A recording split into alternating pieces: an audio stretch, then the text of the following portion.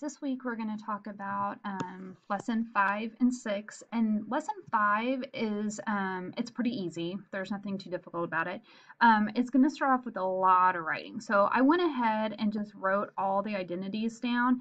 The main thing that I want you to notice is we're starting with those same identities that we learned last week. So like the sign addition identity. And so this is nothing new, but we are just letting alpha and beta be the same thing.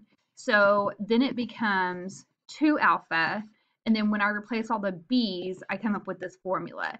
So this is where that double angle identity comes from.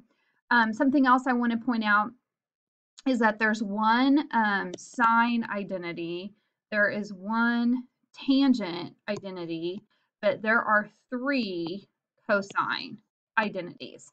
And so it kind of depends on, we're going to see this, especially like in the homework, like what identity we want that will best serve our purposes. So sometimes like we might want this one, when other times we might want this one. So what I want you to do is I'm going to kind of slowly go through this. You're going to have to push pause and just kind of copy down all this, and then we'll come back and kind of put these to good use. Okay, so we just copied down all those identities, which probably took you forever. So I want you to look through the identities and look at the way this is set up and which identity does it look closest to. So let's go up here. We've got 2 sine of some angle, cosine of some angle. So let's go up here and see. It would probably, let me change my color here. It's probably going to be this one. So 2 sine of an angle, cosine of an angle. So I know that it's the sine of double that angle. So I'm going to go down here and I'm going to say, okay, well, it's the sine of 2 times n. And so it's just the sine of 20. So I can't go any further with the sine of 20.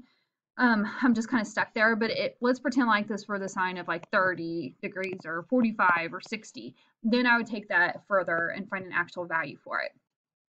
Okay, so let's do the same thing with this. I have cosine squared 15 minus sine squared 15. So we're going to look up, go ahead and take the time to look up there and see which one it is. So if you'll notice, it's one of the cosine ones. So it's going to be the cosine of 2 times theta. In this case, it's 15 or alpha or whatever. And so it's going to be the cosine of 30 degrees. Well, now I know what the cosine of 30 degrees is. That is the square root of 3 over 2. So I can take that one all the way. Okay, so there are, let's see, 3 more here. So go ahead and go through those. And I think these are pretty straightforward. You just use the formulas to kind of figure out which one you need. You'll be able to use the formulas on your test. So it's pretty much plug and play. So I'm going to go ahead and fill these out. So push pause and go through them slowly. And then when you're ready, come back and we'll go through these together. Okay, so we've done 3 more here. And we're just kind of going through here, and I'm really looking for just the format here. And that's one of the cosine identities. And so I'm just multiplying, like I'm identifying my angle there is 35, and I'm just multiplying that by 2. Same thing here, I'm finding the format. I see that my angle is 25, so I'm just saying 2 times 25. And here, this one's pretty straightforward because tangent's the only one, like that. So just identify the angle. 2 times 50 is 100. Okay, so on the next page, there's really nothing different. Just keep it going, and we'll come back and talk about them. Before you get too far, I just realized like this isn't using numbers, it's using variables. I didn't want you to kind of get freaked out by that. So like I'll use this one for example. So I knew that this is one of the cosine identities. And so instead of the alpha, I just plugged in the x for that. So that's all you're doing there. So go ahead and finish up the rest and we'll come back and check them. So let's look at the last 4. So again, the big thing is just identifying is it sine, cosine, or tangent, and like what we're replacing alpha for, and that's it on that one. This one we replaced alpha with 5 theta, so that's 10 theta, kind of looks like 100. This one, our alpha was 157.5 and it was tangent. And then this one, be careful, it just kind of looks weird.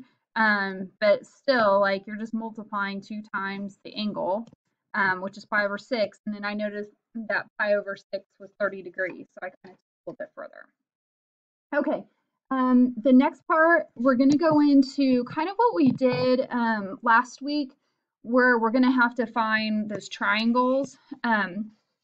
But this week we're applying the double angle identities instead of like the sum identities. So I think I want to start off with, I noticed that it's between 0 and pi over 2. So I know that it's in the first quadrant. And it tells me that that my sine is 3/5. So I'm going to set up like that. So it's a 3, 4, 5 triangle. It's a Pythagorean triple. So that middle, or that last, the missing side is 4. Okay, so I like to go ahead and just like fill in everything. So I know that this was already given to us, but that's okay. Cosine is 4/5, and tangent is going to be 3/4. Okay, I'd like to have that information before I go ahead and get started. So we're going to find the sine of 2u. And so remember that formula is 2 sine of u cosine of u. Well, I know, let me write this up here. So that's what we're trying to find. Okay, so I know that the sine of u is 3/5 and the cosine of u is 4/5. And so I'm just going to multiply everything together. Let's see, 3 times 4 times 2, that's 24 over 25. So on the cosine, it really doesn't matter which one you use. That's totally up to you. So we're going to do cosine of 2u. I'll just use this one. So cosine squared, let's see, it's right here, 4/5 squared, and then 3/5 squared. So we have 16 over 25 minus 9 over 25 equals 7 over 25.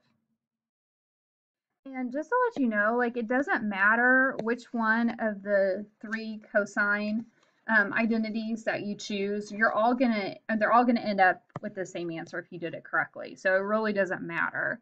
Okay, and then finally, tangent of 2u. I'm just gonna plug it into the formula.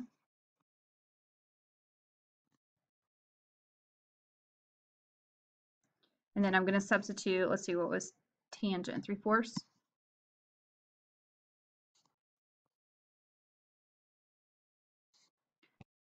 So this is 6/4, which is 3/2, and this is 1 minus 9/16. Ugh, I don't like this. So 16 minus 9 is 7 over 16, 3/2. So I think what I'm going to do is I'm going to take this divided by this. So when you divide by a fraction, you multiply by its reciprocal. So 3/2 times 16 over 7. So let me do this in a different color. That cancels out to 8. So I have 24/7.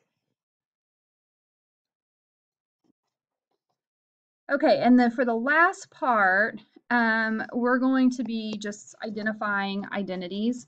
And so I think the first thing that I want to do is factor that and kind of see what happens. So I have cosine squared x minus sine squared x. Cosine squared x plus sine squared x equals cosine of 2x. Okay, well, as you'll recall, this is that the Mama Pythagorean identity that we talked about at the very, very beginning of Unit 5. So sine squared theta plus cosine squared theta, that's 1. And then this, if you look at the identities, that's one of the cosine identities, the double angle cosine identities. So this one is pretty straightforward. We are done. Okay, so I think I want you to try these two on your own, just to kind of wrap your mind around it, and then I will come back and we'll go over the answers. Okay, so here are the last two. So on this one, I saw that sine squared x plus cosine squared x equals 1, and I recognized that that was the sine double angle identity. So that one is pretty straightforward. This one, okay, so I knew that my goal was I wanted to be tangent. So this is literally what I was trying to figure out when I was trying to figure out like which cosine identity to use. So I knew that I wanted sine squared on top. So that's the only reason why I went this route. Like that is the reason. So just kind of think about that when you have problems like that. But that is it. That's the last thing that we're going to do for this lesson. Thanks a lot.